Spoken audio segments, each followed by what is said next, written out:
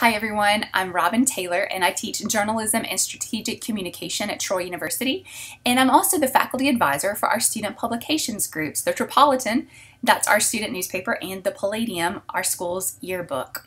Today I want to talk to you about how to figure out what good news stories you can cover are. If you've ever sat at home and wondered why a particular story was on the news, why it was on local news or why it wasn't on national news, or why a story was in your hometown paper or a national paper and maybe one and not the other, I'm going to help you figure out why and better help you cover your own schools. So I was a journalist for about 15 years before I started teaching at Troy, so the tips and tricks that I'm going to give you are what working professionals are using.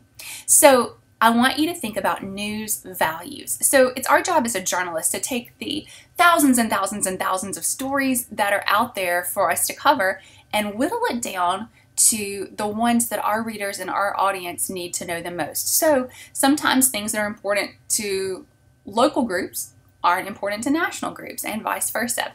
So how do you go about figuring out what your target audience is looking for? Well, think about tip cup, T-I-P-C-U-P. What does that mean? Well, T is timeliness. When did it happen? If something happened today or yesterday, it has more news value than as if it happened last week. Now, caveat to that is sometimes we see memorial stories, an anniversary of something like September 11th, and that is timely too because the event is rolling back around or the memorial services are coming back around. So T is timeliness. When did it happen? If it happened last year and we're just now reporting it, not very timely, right? So I is impact. How many people does it affect? Let's say there was a big storm in Troy last night and it blew over a tree into my driveway and I couldn't get to work. Well, that impacts me and it impacts my students.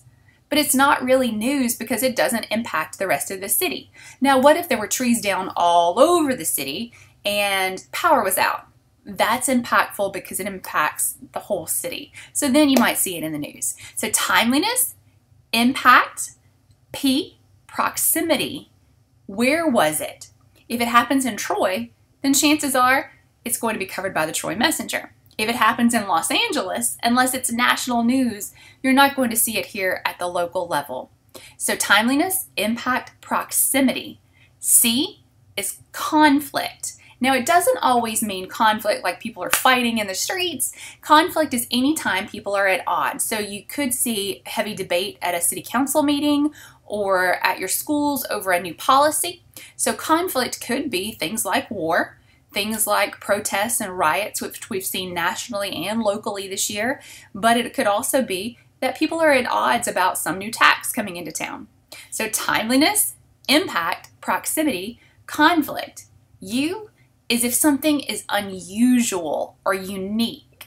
So a Christmas parade might be timely because it's Christmas time, but what's unique about it? You have to figure out what's unique and different or unusual about it. So we wouldn't necessarily see a local event like a Christmas parade on national news. However, something that would be unique to all of us is if there were a total eclipse during the day and day became night. You would see that everywhere because it is unique or unusual.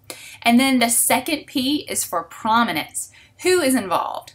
So let's say that I was walking across our quad here today and I tripped and I broke my ankle. That doesn't impact a whole lot of people. And it was timely, right? Because it happened today. Proximity is good because it's on campus and it's in Troy. Conflict, there was really no conflict. Not really unique because people can break their ankles or trip and fall all the time. But prominence, it's not there either because even though my students know who I am and some of my friends and family around here do, my name is not a household name. So it lacks the prominence of, say, the mayor or our chancellor. If he fell and broke his leg going across campus, that might appear in our student newspaper, maybe not the local city newspaper, the Messenger, and it probably wouldn't appear on national television. Now let's say that Taylor Swift comes to town and she is walking across our quad, she trips and breaks her ankle, she's going to be on national or international news because she's more prominent. So hopefully that helps you think about the values that make good news stories. So let's go over them one more time. Tip cup, remember? Timeliness, when did it happen? Impact, who does it affect? Prominence or proximity, you can choose whichever P you want to think about first. So proximity, where was it? Is it close to you? The closer it is to us, the more we care about it. Conflict is someone fighting about something, whether it's with words or actions. Unusualness or uniqueness, and prominence. Who is it? So hopefully those few things to think about when it comes to news values give you some tools in your toolkit to go out and be better journalists at your schools and in your hometowns.